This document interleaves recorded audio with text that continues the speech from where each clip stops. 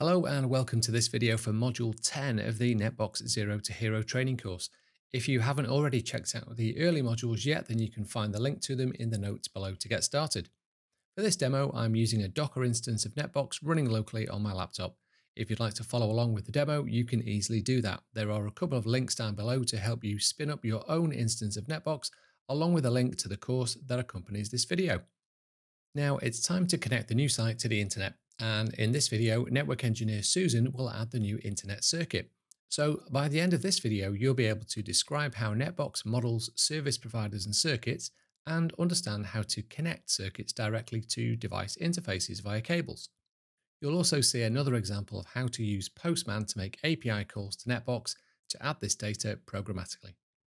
Susan is logged into NetBox and has retrieved her API token, which she'll use to authenticate her API calls in Postman.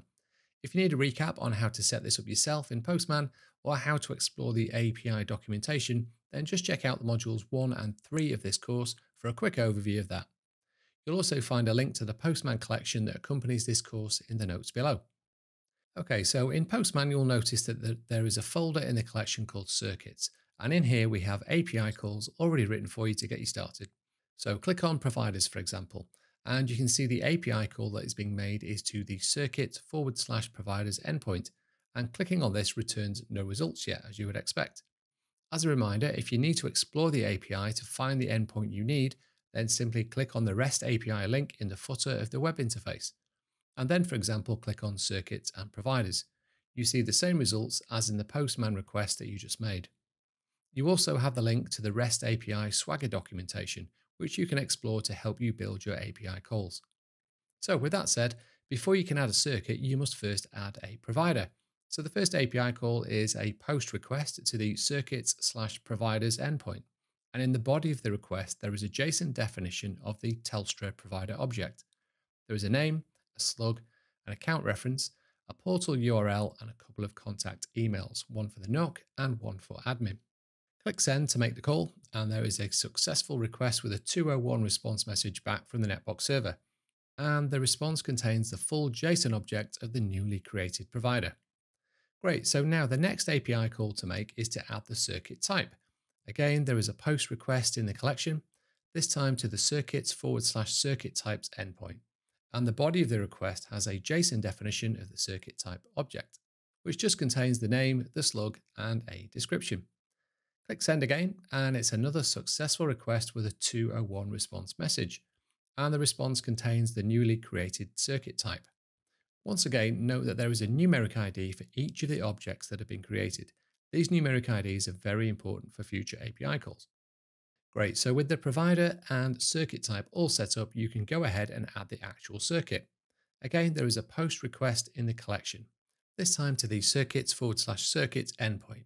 And the body of the request has a JSON definition of the circuit, which contains the circuit ID, which is a string, the provider, which is the ID of the provider object you just created. And if you need to check this, you can run the getProviders API call to return a list of all the providers. And then the ID of the circuit type, the status, the tenant, and the commit rate.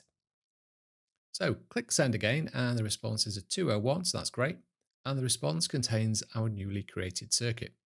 All good so far. Now, the last API call to make in Postman is to add the circuit termination. Remember that the documentation states that each circuit may have up to 2 terminations, A and Z defined. Each termination could be associated with a particular site or provider network. So in this case, the JSON payload contains the circuit ID, and it defines the Z end as being the site name, and it also defines the port speed as 200 megabits per second. So click Send again, and it's another successful request. Now, for the last part, switch back to the web interface to check what has now been added by the API calls, starting with circuits and then providers.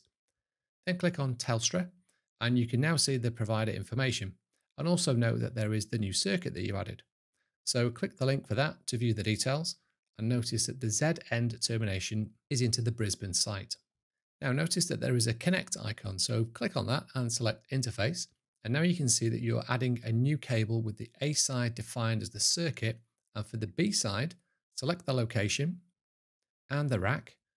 Then the device is the router, and the interface is Gigabit Ethernet 001.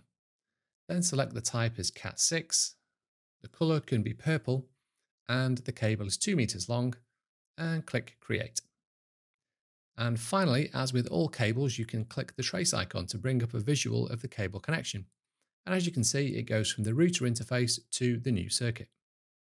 So I hope that's been a useful overview of how NetBox models providers and circuits, and how to connect circuits directly to device interfaces, and also how to do this by using some new API calls added to your Postman collection for NetBox.